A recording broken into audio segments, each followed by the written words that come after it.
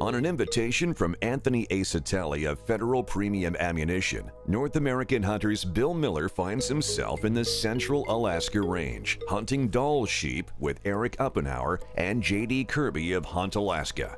It's been 5 long days up and down the mountains, but it's not the sore muscles, blistered feet, or aching knees that has them begging for mercy.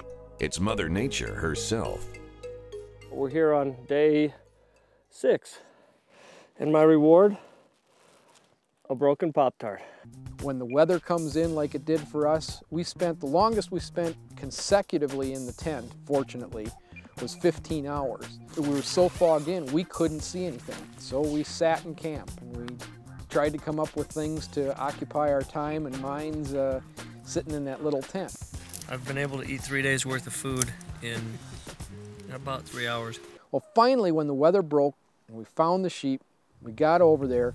They were in a spot where we couldn't get to them. So we got up on a face and we had to wait. And sometimes we could see them. Sometimes the fog was so thick we couldn't see the sheep. We had to sit on this little, well, we built it ourselves actually out of a gravel hillside, this little ledge, and we sat there for 5 hours. The hunting gods smiled on us and they moved down into the valley in front of us, which allowed us the opportunity to get across to another bluff and get set up close enough for a shot. Okay, Bill, I think that they're gonna feed up this little draw right here, so if you get over here on this little saddle, I think that's where we can take him from. He's 267. He's the one on the left. Okay. Of that group of 4, he's the one on the far left.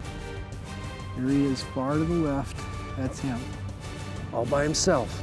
Okay, here we go. You got him, you got him. Anthony, get up here. We can get yours too. We gotta find that other. He's the left one, right? Yeah. Yes! Done sheep hunting. Unbelievable! Way to go!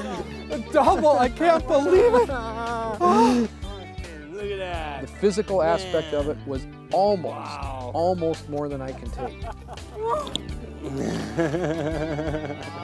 Awesome, thank you guys. That's impressive. That's a big old ram. This, I can't describe it yet, but this was something special. Oh, what a hunt. What a hunt. And he's down. And I've got my sheep, so it was a very exciting hunt. I think I need a little time to sit back and think about this.